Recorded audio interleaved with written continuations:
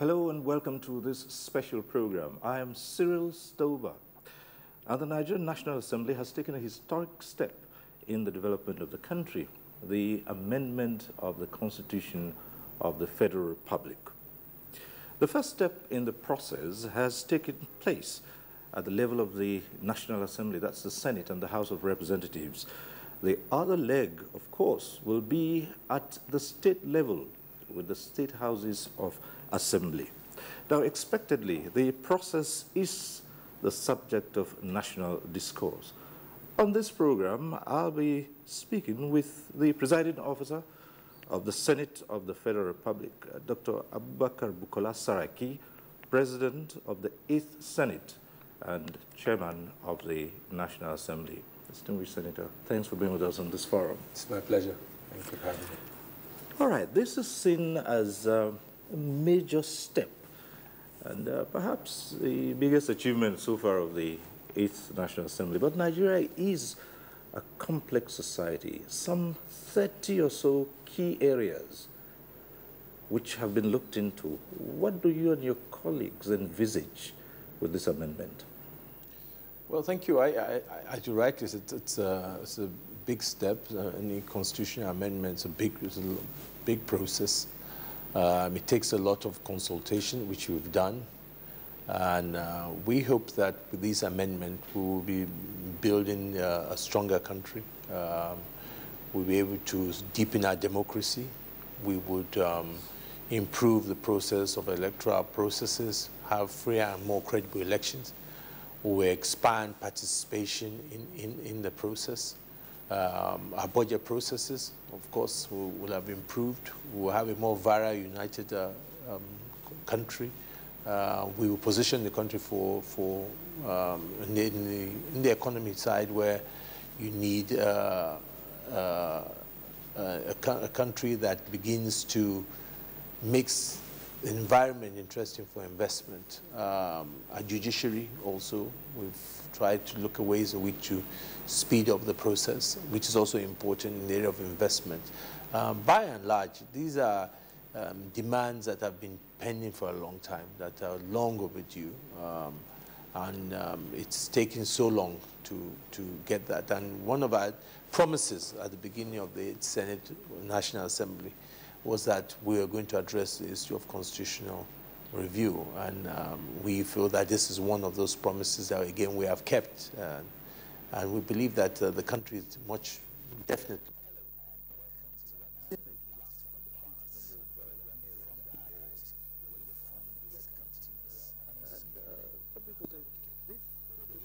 Not an amendment. So why don't we just rewrite it? So, I mean, there are significant amendments that need to be done, but the constitutional section is about just 29. I don't think that's right, but there are specific areas. As I said, if you look at the budget process, one of the issues that have always been with us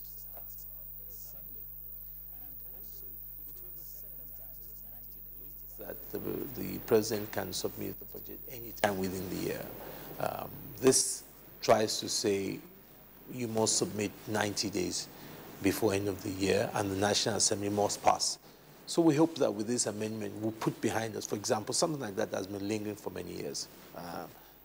Secondly, also, as I said, if you look at the issue of pre-election tribunal issues that have, sometimes you see members of parliament being in office for 3 years. After 3 years, a case is still in court, and those kind of issues, again, we want to tighten. I think there's some of them are oversights that should have been addressed much earlier on. I don't think that means that the Constitution itself needs to be rewritten, but there will be holes here and there that we think we have addressed. That probably brings us to the timing of this amendment, and it's about 2 years to the next general election, and it's seen as record timing because there's so much more time to go with this if it scales through. But again, on the other hand, some would say there are other issues that might arise given to that. So why not? Well, you know, as I said, it was one of the promises made, and it's a record time. I mean, I was in the Senate in this last 7, And we didn't get to constitutional amendment until very dying moments of the Seventh Senate. And generally it's a process that, because of all the consultations that need to take place, it always takes a long time. And the fact that we've been able to do in just over 2 years just shows the kind of synergy that we've been able to build, not only in the Senate, also build in the House of Representatives, and also with the state assemblies, because most of the consultations that were done by the Constitutional Review, especially the last session, also involved state assemblies. We've learned from the past and see that we bring a lot of people, a lot of the stakeholders on board early on and get their buy-in, so that by the time we send it to the states, we hope that we'll get a high percentage of success. With the benefit of the knowledge of what happened in past Senates that couldn't go beyond this process in record time, was it easy? How easy was it? It wasn't easy. I mean, I've commended the chairman of the two houses on the Constitutional Review and the members, and also the members of, the entire members of the parliament, because it's a lot of back and forth, you know, because you're talking about things that affect people's lives now and future generations. And even now, more so now, especially now that we must admit that I said earlier on this week that there's a large amount of mistrust out there. People we're beginning to question even the unity of the country, and when you have that kind of environment, then issues like this even become more difficult. Also, there is the place, as I said, there is polluted. If you, some of the commentaries you see, you know, the hate speeches, we raise on tempo on issues that, you know, are very sensitive.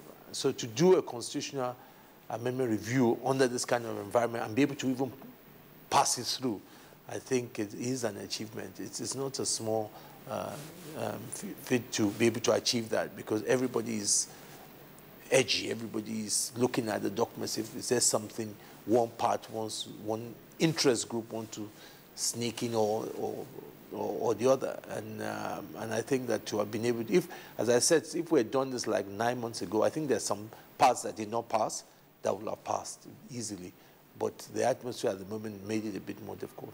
So that brings us to the question of the unity that you spoke about, even within the legislature itself. It's clear some of those issues went through. There was some form of unanimity. It wasn't so for others. There was a division. You clearly brought up the question of a divided house. How did that go through? No, you call it divided house. You mean, you say that you raise the concerns of certain number of senators, member of House of Representatives. Because if you look at the, for example, devolution, for example, is a good example. My view is that that will have passed 8 months ago.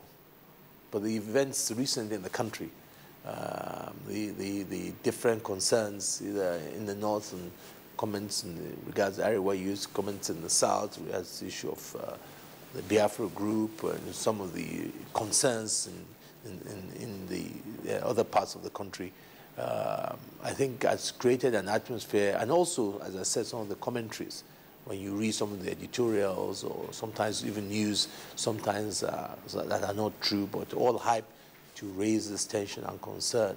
And I think that, you know, made a lot of the members of parliament that did not support devolution to think maybe there was more to it, maybe it was a backdoor way for restructuring, which is one of the words being used, banter around the place.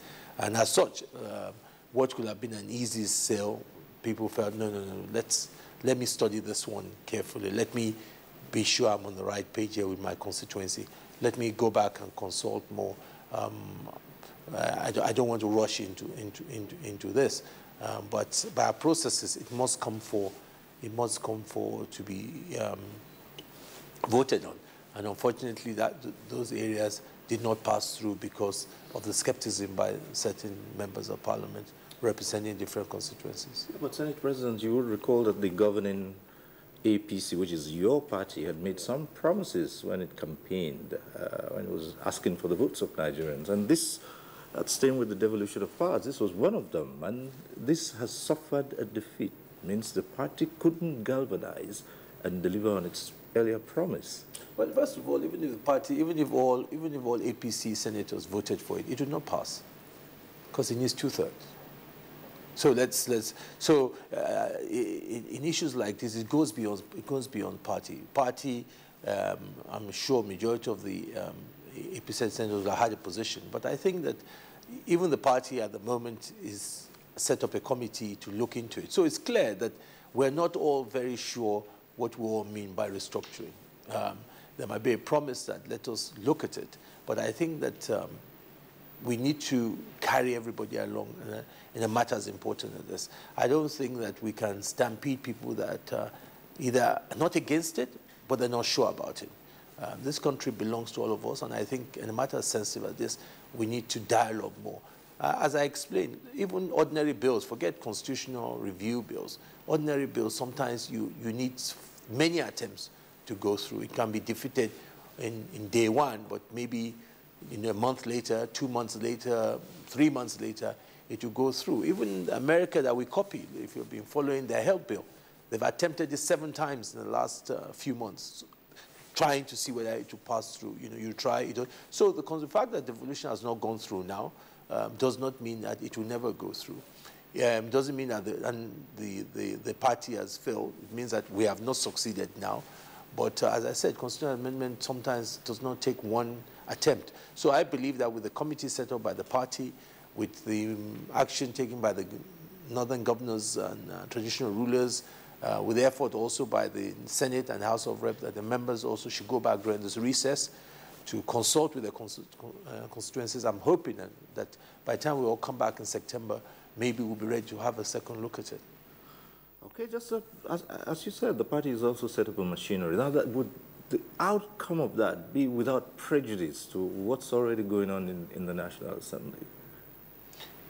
Well, I don't know what the final report of that is, but I'm hoping that there will be consultations between both members of the party in Parliament, the party itself, the governors, key stakeholders, so that we can have what I fear as a common position. I keep on emphasizing that it is by dialogue. It is not by either we want to bully a certain or stampede people into taking certain positions. That's why constitutional amendment is 2/3. You must have the buy-in of majority of the people. And to do that, it really is by dialogue. So my own advice, that I'll keep on consulting that we should do is let us continue the dialogue. And I'm hopeful because some of the issues there do not in any way will harm any part of the country or bring about, but everybody must understand it. And if members of Parliament even understand it, they must make their constituency understand it as well. So, and in understanding that, we must get everybody to be on the same page. Just a little longer on this issue of the devolution of powers. You've been quoted as saying it might be revisited. Are you confident that the last has not been heard of it? Yeah, I'm sure about. So what about the next stage of it? National Assembly has taken the step, the Senate and the House of Representatives. Now it is at the state level. How confident are you that I'm confident it will sail through? I know that the Conference of Speakers has issued a statement commending the National Assembly and hoping to borrow a leaf from the process here. But you will recall, Senate President, that some of these issues had been discussed in the past and taken to the state assemblies, and they were wrongly defeated. Well, that's why we've split into about 29 bills. Right? We started with 33. I mean, that's what was laid on the report. 29 have passed. So as 29 is going, 29 or 29, I think, or 28 is going to the states. I'm confident majority of that will pass. I can't put my hand on my chest and say the whole 29 will pass. There might be, again, we have to understand that even in the houses, they have their constituencies. You know, they attended our last review session, so they have been carried along in the whole process. When we started this process from day one, when they all came to my office at the beginning of this tenure, we got them involved. We told them this is what we're going to do. We're not just going to do the review at National Assembly and just send it to you. You're going to be part of what we're doing. Now, that still doesn't mean we'll get 100%. when we get to the states, there will be some other issues. But I think I'm confident that, by and large, majority will sail through. I'm hoping that we'll get a 90% success rate in the states. And if we do that, I think, we have achieved a lot. All right, but halfway through speaking about achievements, are you satisfied with what the 8th Senate has been able to do under your leadership? Well, I think the best way to achieve that is really by looking at our records and looking at what we've been able to do. Prime responsibility of the National Assembly is to legislate and pass laws. And if you look at what we've been able to do in 2 years, just 26 months in the Senate, we've been able to pass over 125 bills. If you look at the 5th, 6th, and 7th Senate, the 7th Senate, I was part of that. In 4 years, we passed 129 bills. The 6th Senate only passed about 72 bills, and the 5th Senate about 129, all in 4 years. So basically, one of the major cardinal of how to measure, parameters of how to measure we've surpassed every single Senate before our time. We've also been able to address a lot of interventions and petitions. Now, that is important for me because it means that we're responding to the people who represent their concerns.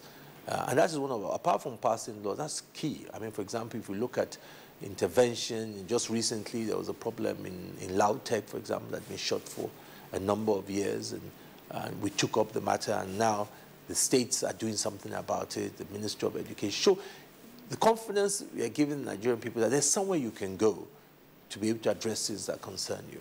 And the more we can strengthen that, the better it is for our democracy. If you look at, even recently, the issue of the studies, the religious and Islamic studies, where we had a delegation from Cannes, not long within a few days of them visiting us, immediately the Minister of Education re-emphasized, I mean, they had already taken a position on it, but came out clearly, government came out clearly and took a position to address that issue, that we must revert back to the schools teaching different. Queen's College, one of the unity schools also, had issues. It was after they came to visit us again, we intervened, and immediately, of course, money was provided in the budget. The executive also took it up. So that kind of response, we begin to see it. And so from that point of view, I would say that if you base it on the kind of things that we're doing, for example, openness of NAS, for many years that's not been done. There are bills that, like the petroleum bill, that's been not been able to pass for over. So when you say our achievements, I think our achievements, as I said, should be judged by our records. All right, we'll still come to the petroleum bill in just a moment, but this activity is reflective of even the amendment of the Constitution which the Senate has embarked on. But yes, we said earlier that at some point there was some form of unanimity, but at another point it clearly showed the divisions. But let's go back a little bit. Your emergence as President of the Senate was turbulent, to say the least, and at one point in time quite a number of Nigerians felt that this Senate wasn't going anywhere with those issues. But it would seem that some form of unity has been forged. How did that come about? Well, I believe that from a lot of from day one, I think that majority of our colleagues had given me a lot of support. We had a few that were not on board, but we've been able to have an approach that we will try to ensure that we bring everybody on board. It's like any election. When you come out of an election, there are those that support you, but once you win, you must be a leader for all, and that is what we have worked hard on since I emerged, to make sure that we carry everybody along. We'll have achieved it much earlier. Unfortunately, there were a lot of outside forces that were interfering in some of our processes, and that's what delayed the process. That is why a lot of the events that were happening outside the chamber were not reflected in the chambers. In chambers, you find that there was unity, there was cohesion, we're all working in one direction. And then finally, the few left, we were able to bend here, make concessions here, bring everybody together, and that's what we've been able to achieve. And then the maturity, the patriotism, and the fact that we all believe that we're here to serve the country first. The issue that really arose from our election was back to the backbone of the fact that there must be independence of the three arms of government. You know, that elections of the National Assembly should be largely left in the hands of those who are there. Yes, they should be guided by the party, and over the years they have been guided by parties saying either we zone to here or we zone to there, but it has always been resisted. Outside, people should say it must be Mr. A or it must be Mr. Y, and I think that is what was resistant, and I think it has laid the foundation. It's something that going forward as well will strengthen our democracy when we continue to strengthen the independence. And I think by and large, that was where majority of the senators stood. And then finally, as you say, as we worked along, a lot of the senators then came on board. So how much of this came to play during this process of amending the Constitution? The Constitution amendment had nothing to do with issue of emergence. Because amendment of Constitution is largely, the issues you saw there were really issues back at home. It's all, as I say, all politics is local. If you look at the pattern of how senators voted, you see there was a trend based on the constituencies they represented, not on the politics of the Senate at all. I mean, if you look also, I mean, there's the House. If you look, there's a clear similarity. If you go and look at the pattern of how members in the House voted, you see that members in a particular state, either Senate or House of Rep, pretty much voted in on the same line. So that shows you that there's nothing, it was not any internal politics of National Assembly that dictated how the voting pattern of Constitutional Amendment went. Senate President, let's look at one of those bills that is of peculiar interest to just about the entire nation, since it talks about the main source of its revenues, the Petroleum Industry Governance Bill. This has been passed by the Senate. There are so many other related bills which are still pending, like post-community bill, the Industry Administration Bill, and all that. When are we looking at these bills to go through this? Well, as you know, host community bill, one of the major concerns, of course, of the host communities, what is the new petroleum bill going to do to improve the conditions of the host communities and their participation?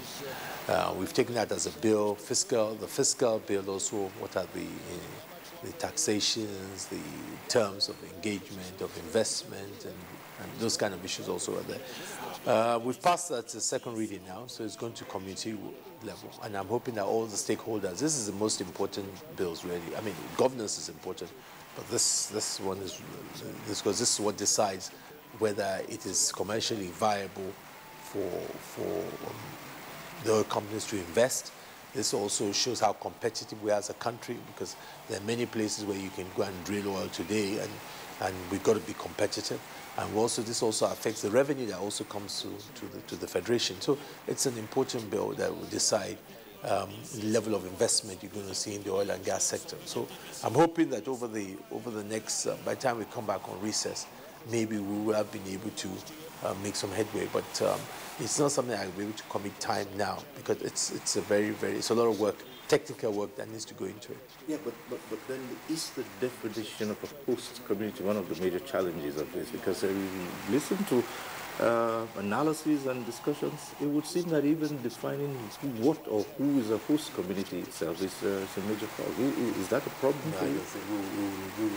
I think we'll get across that one. I don't think it'll be huge.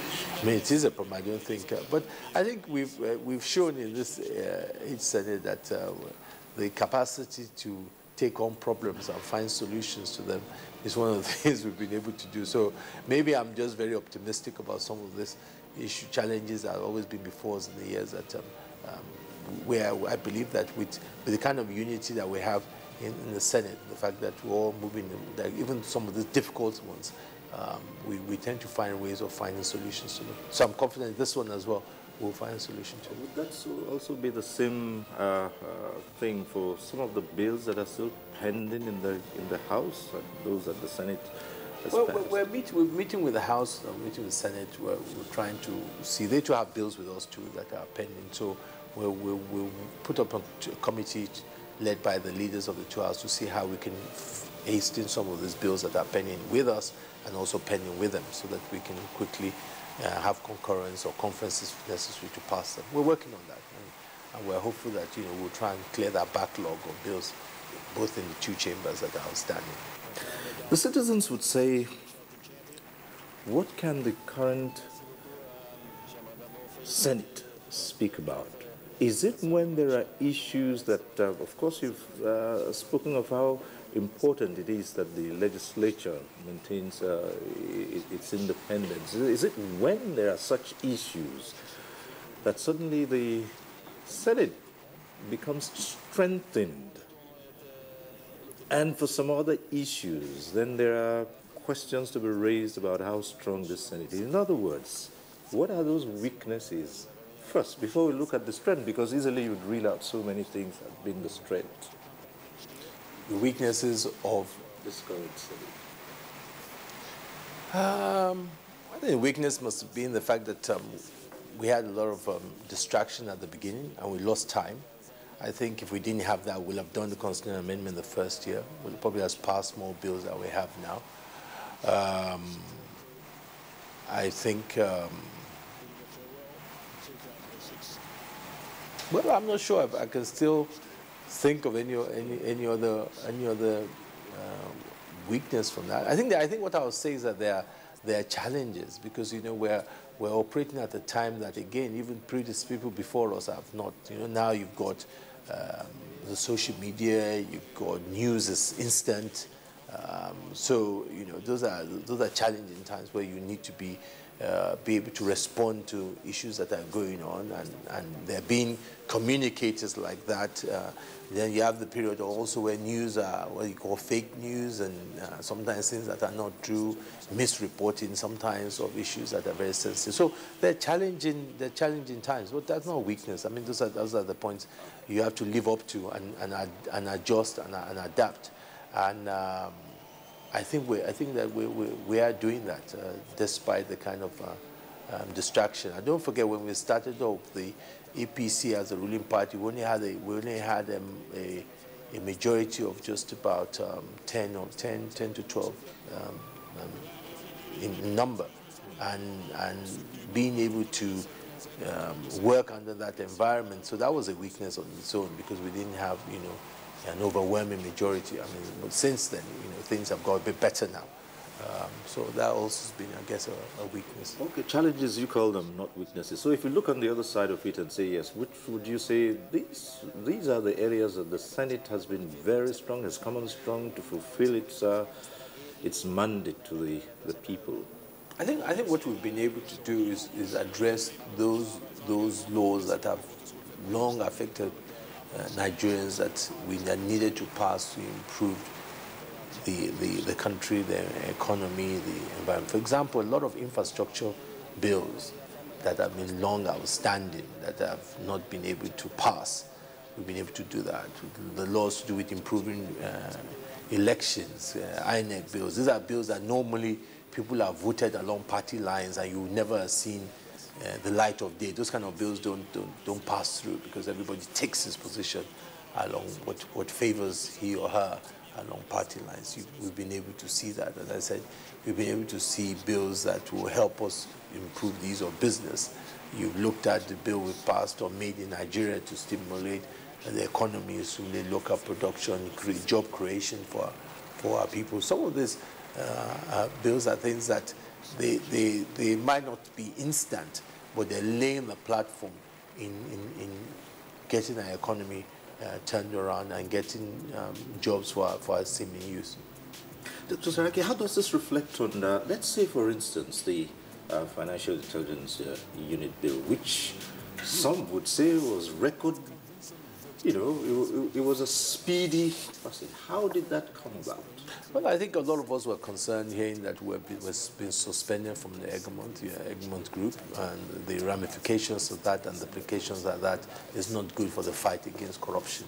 And anything we can do to support the fight against corruption, and as such, and we knew that we were going on a recess that would probably will be away for a while, and it's better that we send the message out to the international community that yes, we believe in the issue of the autonomy of the Financial Intelligence Unit, and Parliament is supporting that. And I think by passing that bill, that message has gone straight, and already we're getting feedback from a lot of the community, forensic accountants have come to praise us that we've sent the message out to the international community that we're strong on the fight against corruption.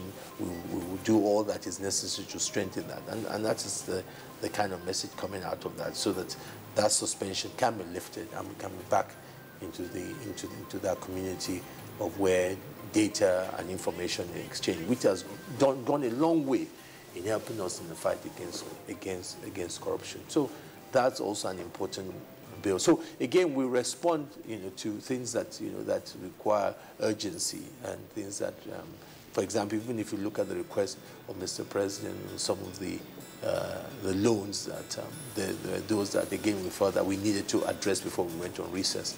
So there are things that we believe are understand important, that we work very hard to pass them through.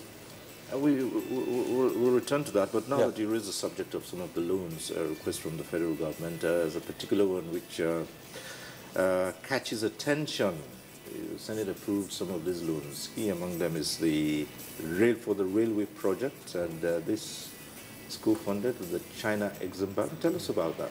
Well, there's a request from government to fund the railway project, which the Chinese Exim Bank is providing a loan for, and government is providing their counterpart.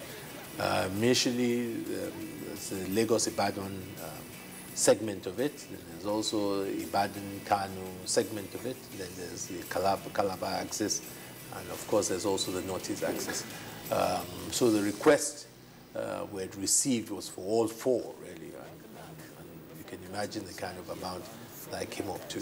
And so that was a challenge there in being able to see whether to approve all, but some of them were not supported by, I think, apart from one was supported by approval from the board of China Exim, which was the Lagos-Ibadan. So we said, look, since we're going on reset, let's just approve the Lagos-Ibadan that has a board approval from Chinese Exim Bank, get that, send the right message again across to the China Exim Bank that we're in support of it. And the others, once we get the board approval of Chinese Exim Bank, we will support it. It is a good project. I think it will go a long way to help commercial activity, reduce cost of doing business, open development in different parts of those areas. It is good. But as we do that as well, we must, as government, also be, just keep an eye on our level of borrowing. That also is important. So this is the question that many Nigerians would want to raise, Senate President, that the story of the railway development project is a long and winding one, and so many times there have been commitments. So can Nigerians trust this Senate that it would go ahead with performing the due diligence oversight on how these projects are taken on? We will do that. We will do that within the powers that we can. And that is why we would also be very prudent in looking at the costing and being sure that the project is properly costed and that it's being done properly. We've done this Lagos-Ibadan, at least. Let's do that. Let's see. They're promising to deliver, I think, by, if I'm right, at the end of 2018 or early 2019. We'll look at the submissions for the other segments and see whether they're also well costed, well designed, and we will definitely ensure that we oversee it properly. It's important, but by and large, it is a viable project. It is a project that the country needs. What we must do is to ensure that the cost of it is value for money, and the money is well efficiently spent. As we begin to wind down, there are three things we'd like to put across to the Senate Presidency. First, has been the presiding officer of the Senate, the 8th Senate. It's 2 years gone, and just gone across the halfway mark. Yeah. So it's thought that before you know it, this period would be over. So what would Nigerians want to look at this Senate? At the end of it, what should Nigerians look at this Senate and refer to it as having done? I believe that one of our main focus, as one of the focus we've talked about, is the area of the economy.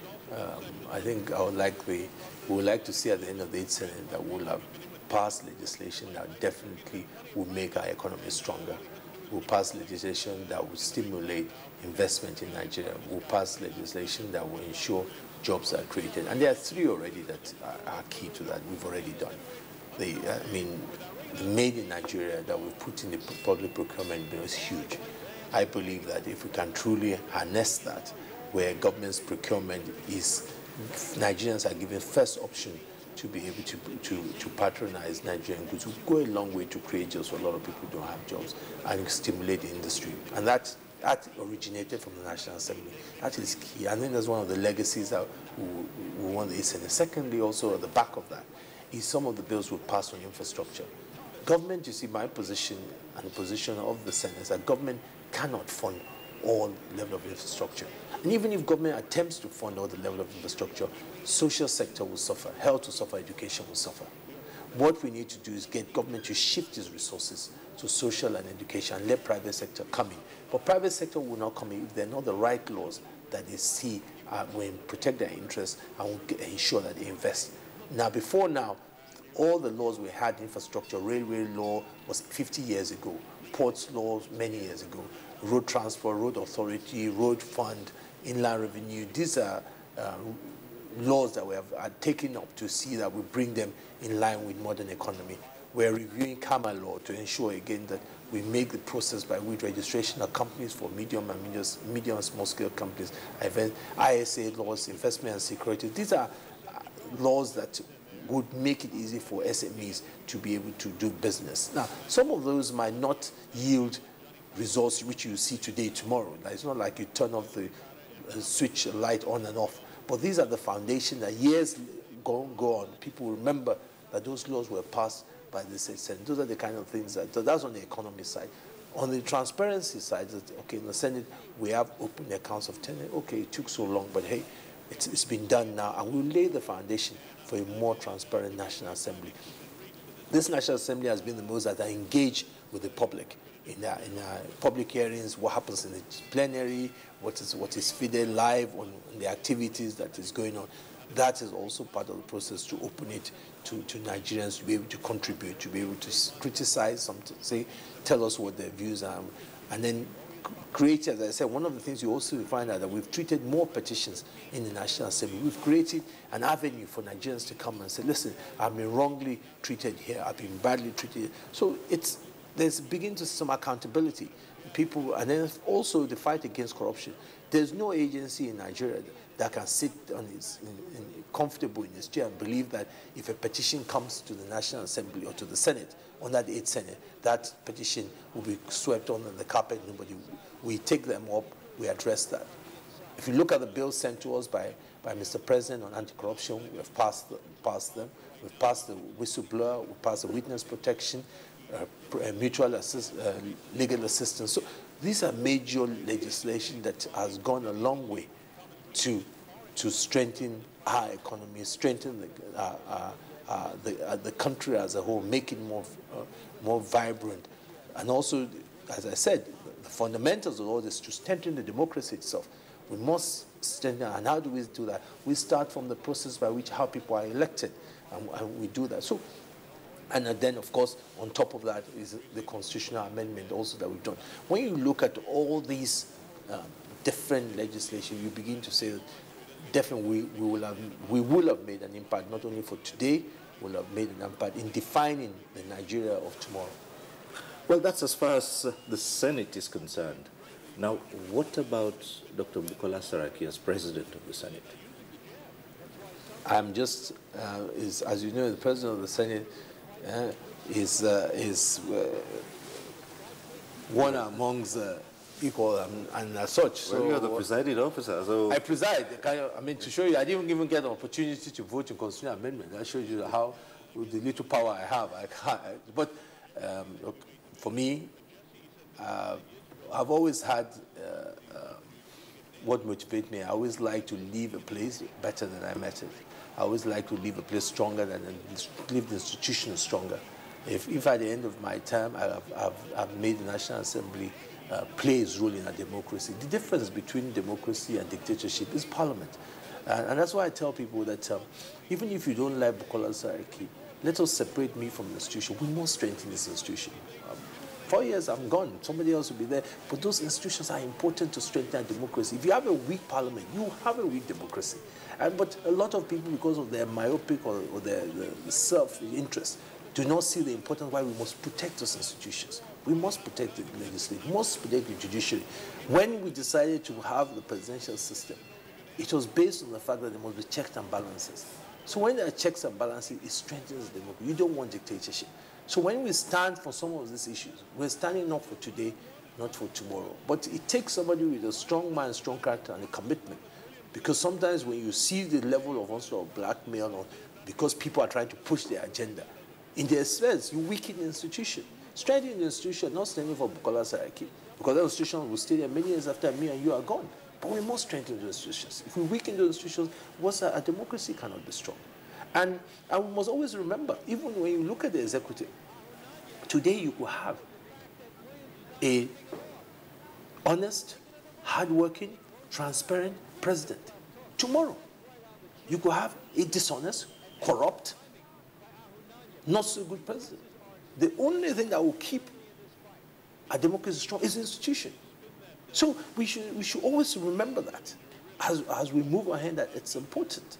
And the pride of every country is strength, is how your democracy, how solid it is, and the foundation that it is laid on. We must strengthen institutions, not individuals. And that is really one of the focus. And it will take time, because over the years, as we say, Parliament is the newest, people have always been used. Even in the military, you always have executive, you always have judiciary. But what is new is legislative. So it's not surprising that people say, oh, what are they doing there? Oh, what value do they have? Oh, they don't have anything. So those things are things that over years, as we continue to play a role, people begin to understand the importance of it. Exactly. That's where we're going to go. And you worry about the public perception of the legislature. I mean, you hear things like, oh, this is the worst. You see all kinds of comments and... glad that you've just said it yourself, that what are they doing there? Someone had even gone to the extent of suggesting that this is the worst. Yeah, I heard that as well. So how do you respond to that? Honestly, I think that the president must be ignorant, incompetent, and really not someone that's interested in moving this country forward. Because I would like to know what parameter you say. We've listed. If you go by the response of the National Assembly, our main issue is the issue of passing legislation, oversight, and making a difference. And these are major legislation that we have passed that have never been done before. And then somebody gets up and says that it is the worst. And there's an example of what I talk about. People are just selfish. It's not whether you like the person who is there. That's not the issue. The issue is that we must build those institutions to ensure that our democracy is stronger. Do you think there's still a large percentage of misunderstanding of the legislature? I think so, and it's not going to happen it's not going to change overnight. It's going to take time because of the past. I mean, people are they're carrying a lot of perceptions, and I think it will take time when people begin to understand the role of the legislative arm of government. So it's not something that I think would happen overnight. But what I think in doing that, we must make sure that we are honest and frank in our commentaries. There's a lot of people that make those comments not because they believe in what they're saying, but they think that those are the things that those are what is their own agendas. But I think with time, people will begin to see that this is an institution that is in the interest of the entire country. There's a part in short which would like you to comment on, and it has to do with this process of amending the Constitution. The APC prides itself that it is gender-friendly. I'm wondering just how many of the women folk would have been pleased with how the issue of 35% affirmative action played out. Well, first of all, let me, you keep on referring me to the APC, because as I said, it's different if the Constitution, if in the National Assembly, the APC are 2/3.